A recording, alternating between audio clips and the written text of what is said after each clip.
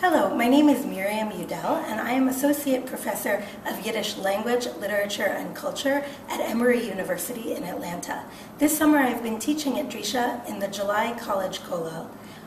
One of the striking things about Parashat Chayei Sarah is that it begins, of course, with the death of our matriarch Sarah.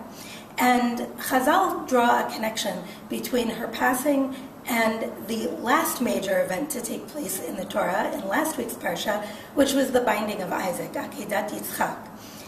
Now, Sarah is almost absent from the text of the Akedah. In fact, in the Torah text itself, she is completely absent. And this is something that has bothered and interested various commentators on the Torah, really from rabbinic times all the way to our contemporary moment. Today I would like to look at a few different texts from different times and provenances that seek to put Sarah back into the story of the Akedah and therefore to connect the story of Isaac's binding with Sarah's death. So first I'd like to turn to Rashi, who summarizes the basic rabbinic position on this. Rashi says, Lispod l'Sarah v'livkota, that Abraham came in order to deliver a eulogy for Sarah and to mourn for her.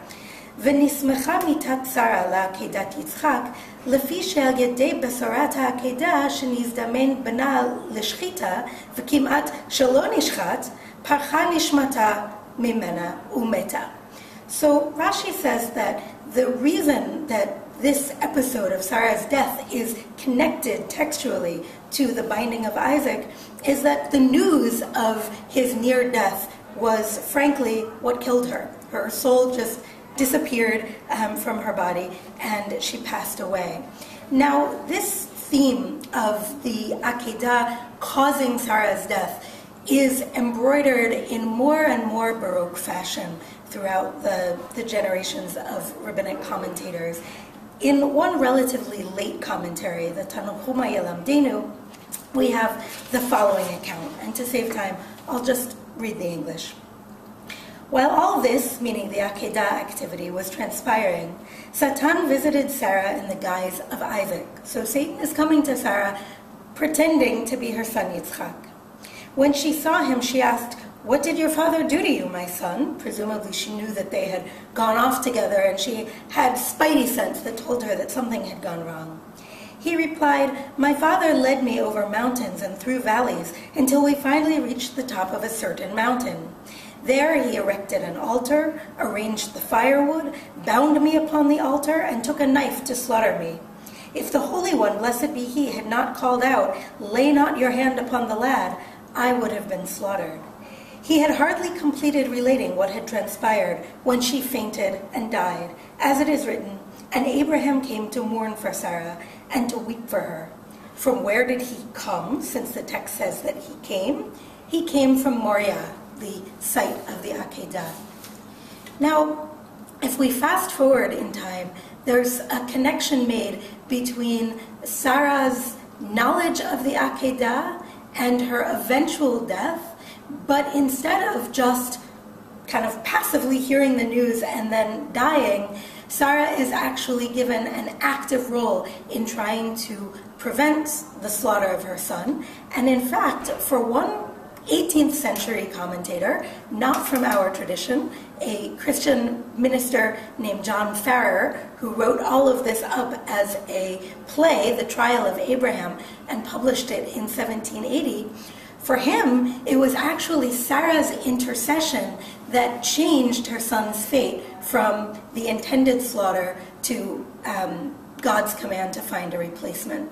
So he has Sarah approach the scene of the Akedah because she's had 3 bad dreams. The idea of Abraham doing something to their son just won't let her alone. So she comes to check it out, and sure enough, she finds her husband on the cusp of committing the violence against Yitzchak.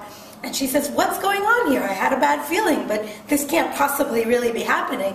And he says, "Indeed, it's happening. God commands it. You need to go away until it's all over." And she won't do it. She says, "I will make an appeal to the eternal throne and all the bands of seraphim for mercy that cannot move the heart of Abraham. Isaac, farewell, farewell, my precious boy, farewell forever. No, thou shalt not die. So she's indicating that she's saying farewell, not because he's going to die, but because she knows that her end is imminent. No, I will summon all the powers above to your assistance.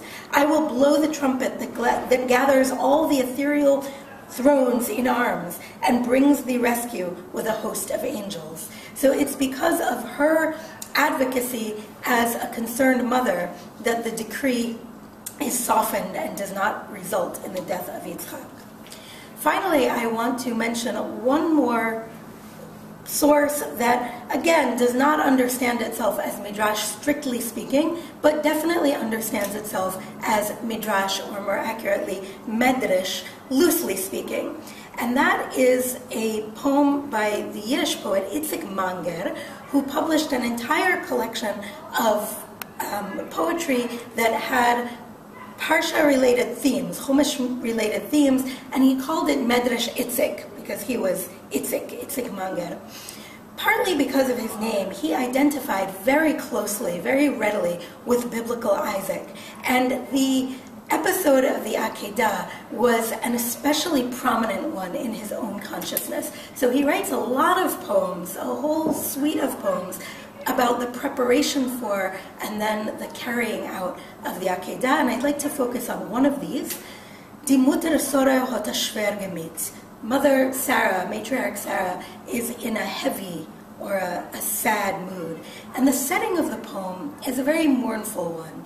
It is on Saturday evening, just as the sun is going down, and Abraham is off at synagogue praying, and Sarah is alone at home with a very young Yitzchak who's still in the cradle. And she's doing what all pious women of Eastern Europe did at that time of the week. She is reciting the women's Havdalah prayer, Gott von Avram, God of Abraham.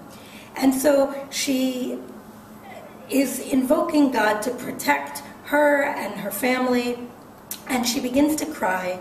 And there's a very lyrical passage where her tear falls down from her eye and it reaches a shadow on the floor, and there's a conversation between the tear and the shadow.